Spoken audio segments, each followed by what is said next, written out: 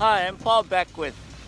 I'm with the University of Ottawa, a laboratory for paleoclimatology, and I'm also with the Carleton University Department of Geography and Environmental Studies.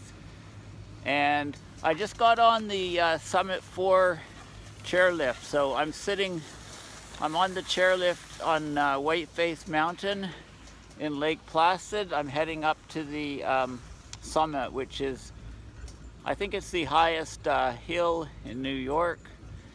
Call it a hill, mountain. 4,837 feet or something like that. So it's, the lapse rate is about 0.8 degrees Celsius per 100 meters. So what is that? It's about 1,400 meters or something like that.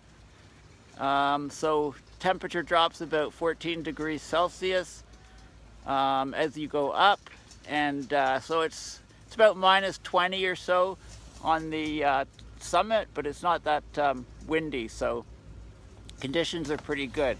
Just have to make sure that I don't drop the phone, and you know, I can hold it and give you some of the idea of the view as I go up the chairlift. I filmed on this very same chairlift a video about a year, I guess it was 2 years ago, and I was talking about how science was under attack, basically. How we were going to untruths, and how there were a lot of lies. I don't think the term alt-right was talked about too much then. It did exist as a fringe group.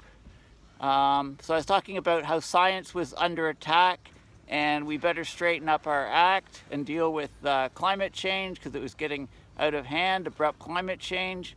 And here we are 2 years later, and the situation has deteriorated, both on the climate front and on the political front, at least in the US, to deal with this issue. So just kind of give an overall summary of where we are. For a while I've been saying that we're in a climate change emergency. We need to slash fossil fuels, we need to remove CO2 from the atmosphere, we need to apply solar radiation management, deploy solar radiation management techniques to cool the Arctic, to cool the planet, to buy us time to slash fossil fuel emissions, and also to remove carbon dioxide from the atmosphere. But now I'll kind of just, you know, rant a little bit about various topics, about whatever comes into my head. I haven't done any preparation in advance for this video, but that's pretty much, you know, par for the course. I want to talk a little bit about Cambridge Analytica, which is a data mining, big data company. And the CEO of Cambridge Analytica basically hung around with Trump during his campaign, you know, as he moved across the country for the, you know, about sort of a year before he won. As Trump would go to different places to give speeches, the Cambridge Analytica CEO would be with them at all times, pretty much, and apparently the data mining would determine from people's social media pages, from their Facebook and Twitter feeds, etc., what sort of the view was of, you know, what words people liked in those regions, what the issues were, how people felt about various issues. So he could tailor his speeches in whatever city he was in to be a success, to use the jargon and the type of language that was common in the particular town that he went to, so that his speeches were quite well received, and he got, you know, people on board with him.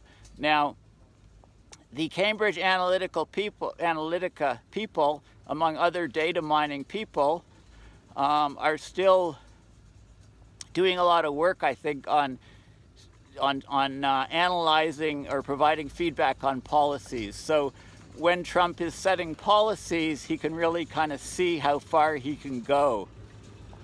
So he went too far, obviously, with the immigration bills, the initial one, and there was backlash from that, and he's instigated some more. So I guess, I mean, it's actually getting more and more dangerous as time goes on. As he consolidates power, as he gets rid of more and more people, as he has more and more fake news. I hate that term, fake news. Okay, it's not news at all. It's actually outright deception. It's propaganda. It's outright lies. And it should be called those things. You know, alt news or alt-right or fake news. I mean, it's just outright fraudulent lies. And it's very, very important for the media to call him on this sort of thing. So the problem is, you know, with this big data is, you know, this is it can provide a feedback to these policies. So, you know, we know where Trump is going with this. I mean, basically, you know, his view of the world is that mainstream news is completely useless, that science doesn't matter. You know, you do policies, you run the country like a company, basically. You run the, and this type of thing doesn't work. I mean, we need public services, otherwise your streets don't get snow plowed. There's no such thing as mail service. There's no, you know, we need some amount of government at the federal level, because, you know, the states can only do so much. Cities, you know, at the municipal level can only do so much. So there needs to be some link between all of these things. And, you know, Trump's view is against climate change is, you know, it's the Chinese hoax or whatever. Who knows what he believes about it, but this is the most dangerous aspect of his administration. You know, firing climate scientists, firing any sort of scientists at all in all government agencies, you know, shutting down the EPA. These things are only the initial steps. It's going to get a lot worse. I can see, like, look at NASA, for example. We've got some of the best scientists there. You know, they're looking out into space. They're looking at the Earth. They provide important satellite data for weather forecasts, long-range weather forecasts, hurricane forecasting, tornado forecasting, you know, all the warning systems that saves lives. You know, it allows cities to prepare when something's heading their way. For example, you know, where I am, we have a massive snowstorm heading here in a day or two. You know, it's important for us to know these things, right? It's very important. And, you know, taking away our eyes in space and our eyes on the ground to assess weather and climate is a complete disaster for the planet. And, you know, complete disaster for the US. I mean, make America great again. It's like make America, take America back to the Dark Ages 2.0, call it.